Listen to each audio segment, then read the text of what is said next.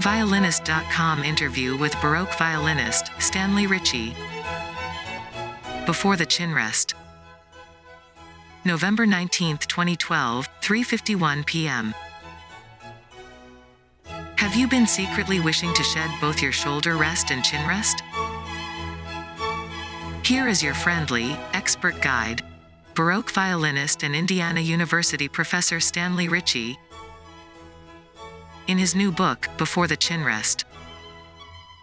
For me, Professor Ritchie's book read like a novel, fully delivering on its cover's promise to reveal the mysteries of pre-Chinrest technique and style. It has that air of revelation, with each page putting a new historical spin on ideas I've taken for granted my entire musical life.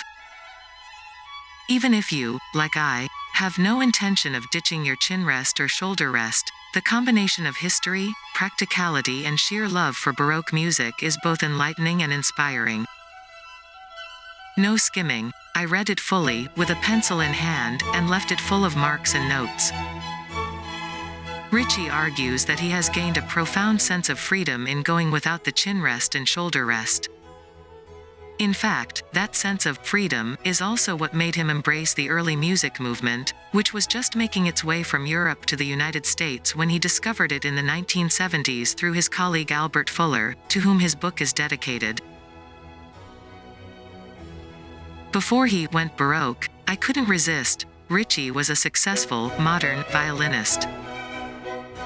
Born in Australia, Ritchie graduated from the Sydney Conservatorium of Music in 1956.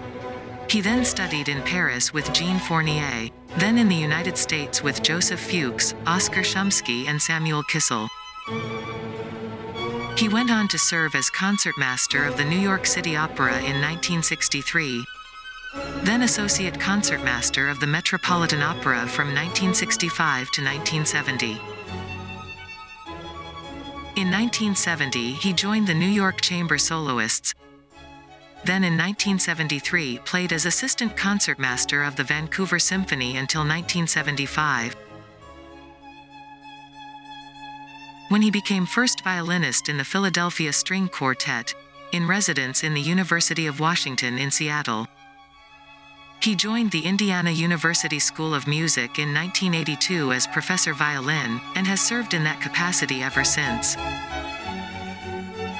Last month I spoke over the phone with Ritchie about how the early music movement changed his life,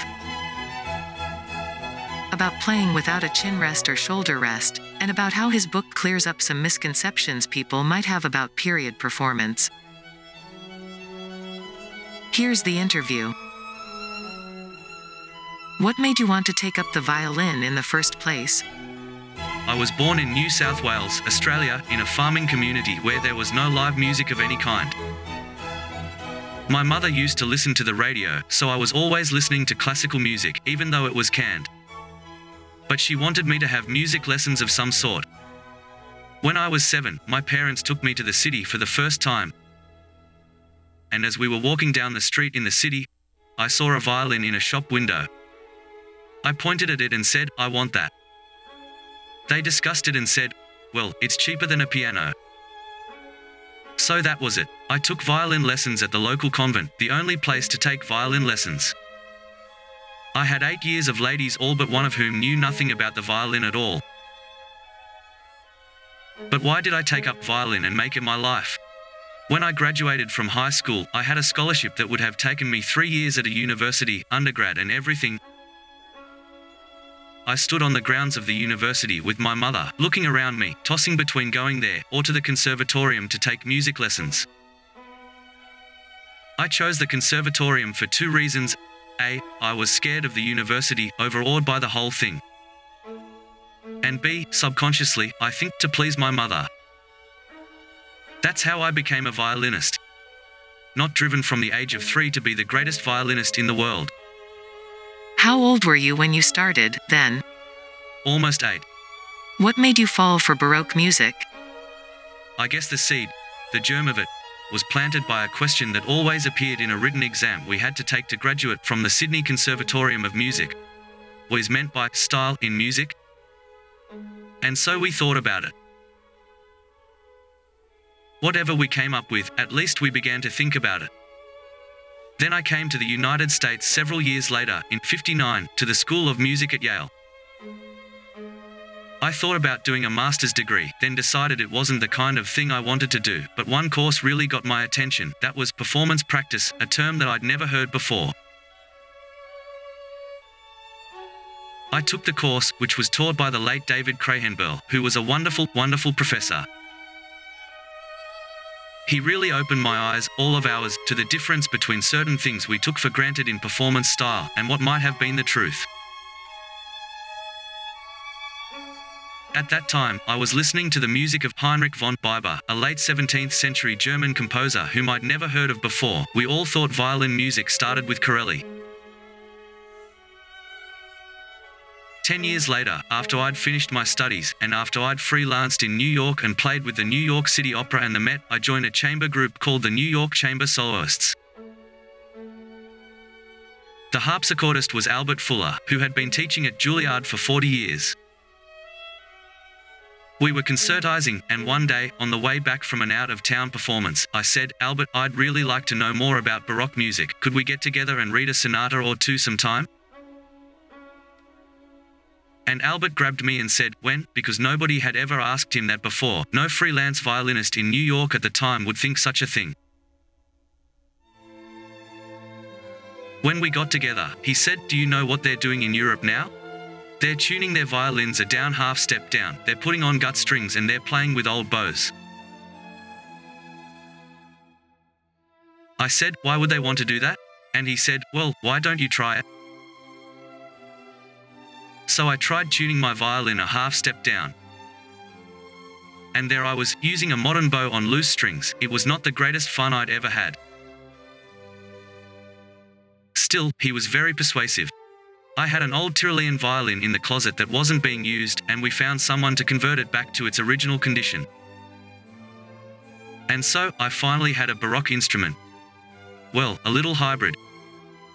It was late 17th century instrument, with classical fittings, and borrowed a Dodd bow from Jacques Francais and had Bill Salcho make a copy. This was 1971. Had you taken your Chinrest off at this time? Yes, I took it off. I had already managed without my shoulder rest, by putting some sponge or foam rubber or something on the back of the instrument. That gradually condensed over a period of 6 months. By the end of that time, I didn't need a shoulder rest anymore. And then the idea of going without the Chinrest came. I remember meeting Gustav Leonhardt after a year or two of playing Baroque. Of course I was still making a living playing modern violin, because you couldn't playing Baroque violin. He spotted the mark on my neck, and he said, "Ah, you mustn't play with a Chinrest." Do you still use a shoulder rest for modern playing? I don't need it. When I'm playing modern violin, I hardly even use the Chinrest now. There's a raging debate about shoulder rests that happens from time to time on violinist.com. People get almost moralistic and crazy about it. Not using either. All I can say is this: people use shoulder rests because they feel that they need it. But I had a student who is well over 6 feet tall, with a long neck, and who is now a very successful concertizing Baroque violinist. He doesn't use a Chinrest or a shoulder rest, and what he does is quite amazing. So it must be possible for anybody to do it. As I say, I'm much shorter. I'm a good 6 to 9 inches shorter than that man, and it's probably much more comfortable for me. It depends on the physique of the individual, and also someone's ability to relax, not hold onto the violin or shoulder rest as though it were a clutching blanket. A lot of people raise their shoulder under the instrument. They're so afraid of dropping it, which is exactly what one should not do. It sounds like you have to change your technique to make it work properly. Absolutely, of course. If you ditch your shoulder rest and your chin rest and you don't change the technique, it's pointless, because the instrument is going to be clamped like a vice. The whole point of playing without the chin rest and keeping your shoulder down is so that the instrument can resonate like a bell. Whereas if you raise your shoulder, you're clamping. As long as the instrument is in contact with the shoulder, there is a certain dampening effect. People have all kinds of crazy ideas about the period performance movement. As a pioneer in this movement, what kinds of misconceptions would you like to clear up for people? I, for one, am not a flag-waving evangelist about this. I do it because it feels much more natural to me, and I think that's what it should be about, trying to make music in the most natural way.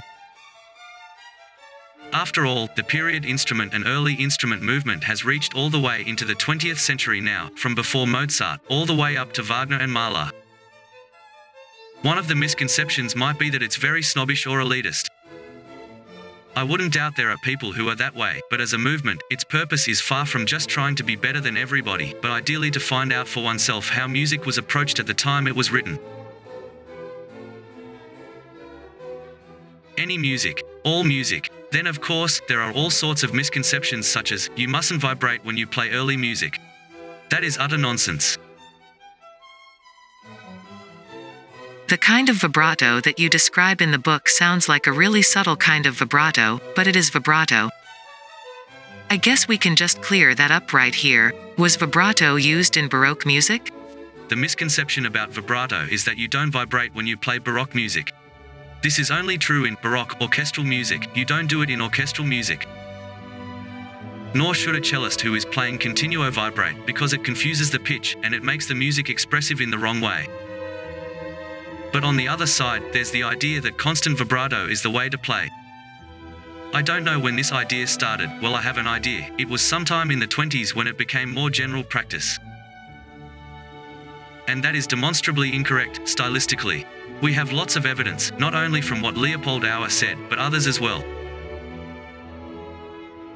Besides, in performing parts from the 19th century, you can find where they would vibrate. It was like any other ornament.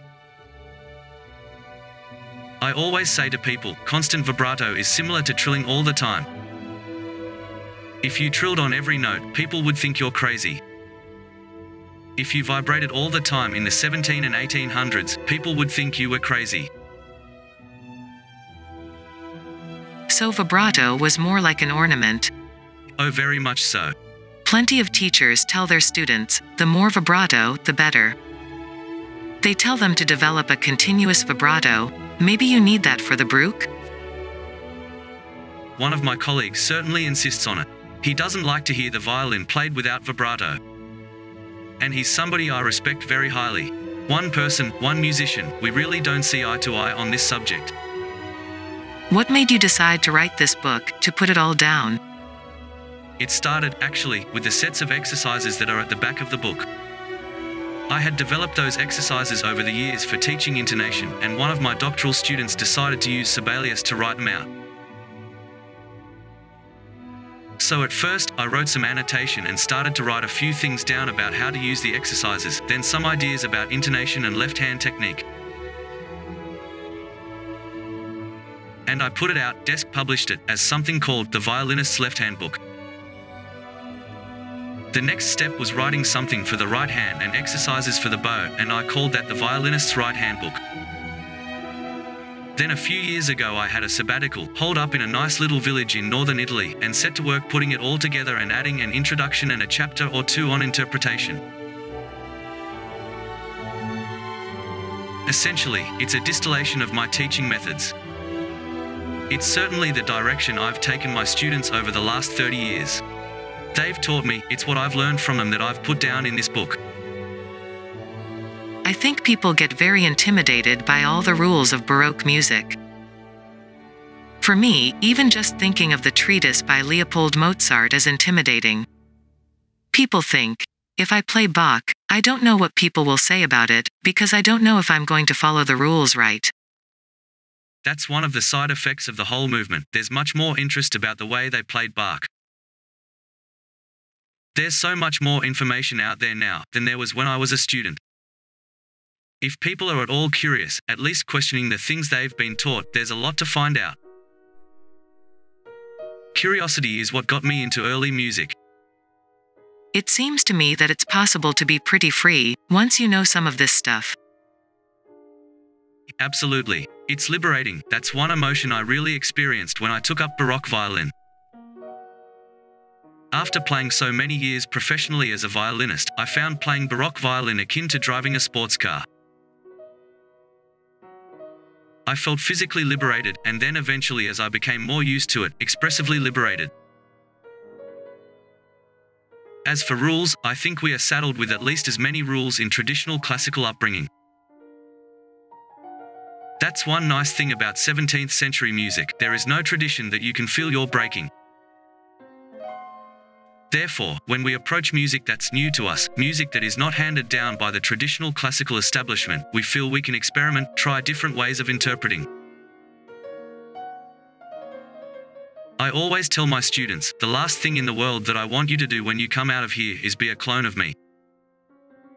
I want you to come out of here finding your own way, asking questions, and putting it all together for yourself. Too often, when I hear people playing, they seem bound to a tradition, to the way their teacher taught them, and lacking spontaneity. Wasn't there a lot of improvisation in Baroque music, anyway? Absolutely. But it's something that's not taught any longer, and sometimes people are even discouraged from doing it in modern training, which is terrible. When I first started improvising, I was playing a Corelli sonata using the 1713 edition's embellishments, which may or may not have been Corelli's. I tried those, and then, after a while, I thought, I don't like that one, I'm going to change it a little, and there's nothing here. Why shouldn't there be something similar? And so on. But the art of improvising is not something that just happens, it's learned, too. One of the greatest improvisers today is Robert Levin, the pianist, who improvises Mozart concerto cadenzas. He's not improvising in the sense of making it up from nothing. He's tried many things and has a storehouse of different possibilities. As he goes along, he chooses one from here, one from there, and so on, and puts them together.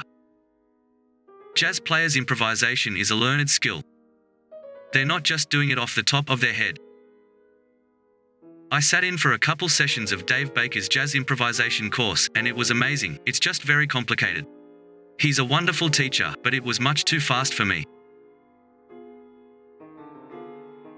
There were books on how to improvise, certainly, from the end of the 16th to the beginning of the 17th century, showing you how to get from one note to another, and how many different ways, on one page, you can go, say, from E to F, about 20 different ways to get there. So they were certainly doing it 400 years ago. Oh my gosh, yes. I think we have a misconception about that as well. Sometimes we feel as though we know everything because it's the 21st century. I suggest we've forgotten an awful lot. For example, the 18th century people could teach us quite a lot about intonation. When you open Francesco Geminiani's Art of Playing on the Violin, the second thing he does, after the first page, is chromatic scales. We're raised, as modern players, on equal temperament and on so-called expressive intonation. But, as Geminiani demonstrates, when you play pure intervals, you realize that F sharp is actually lower than G flat. A flat is higher than G sharp. I talk about this in my book. You can really figure it out pretty easily by using pure intervals. We have to use pure intervals on the violin. However, to do so, we must play on strings tuned in narrow fifths. We have to. So people are confused because, using expressive intonation, you're taught to push sharps up and pull flats down. This is what I call horizontal intonation. But when playing in a string quartet or orchestra, this kind of intonation doesn't work.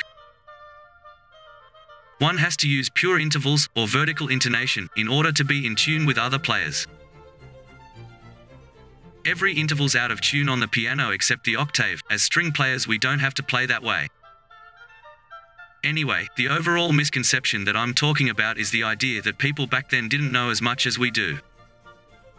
Baroque music can even be kind of dissonant, with some really interesting harmonies. Oh yes, tremendously.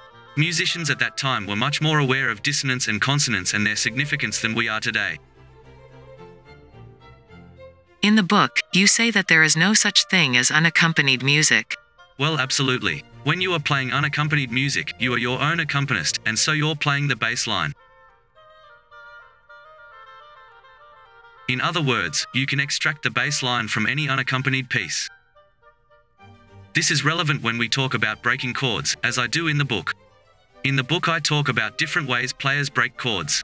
When you are playing unaccompanied music, you are your own accompanist, and so you're playing the bass line. If you break the chords before the beat, then the bass note comes before the beat. But the bass is the beat. How would you feel if your accompanist on the piano were a little bit ahead of you all the time? It sort of puts you out at sea, rhythmically. And when you place the bass note on the beat, it actually makes a chord easier to play. You don't have to rush to get the other notes. The sense of time is a fascinating thing in the Bach unaccompanied. People forget, you're not on the metronome, you're not on the clock. Rubato is something that was talked about by Frescobaldi in the preface to his Toccatas in 1615.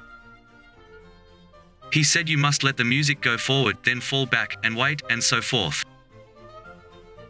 So the idea of rubato in music is ancient. By the time Bach came around, it was at least 100 years old. Rubato is a very Baroque concept. It's not something that happened with Liszt. Or Fritz Kreisler or something. One of the things we've forgotten in our training, is that it's not only possible and desirable to be free in this way, but it's also a type of expression. Rubato is a way of making the music more flexible and more natural. One of the important things that the early music movement has done is to raise awareness of the rhetoric, the declamation, and the affect, or emotional message, of each piece, and each part of each piece. For example, let's take Bach.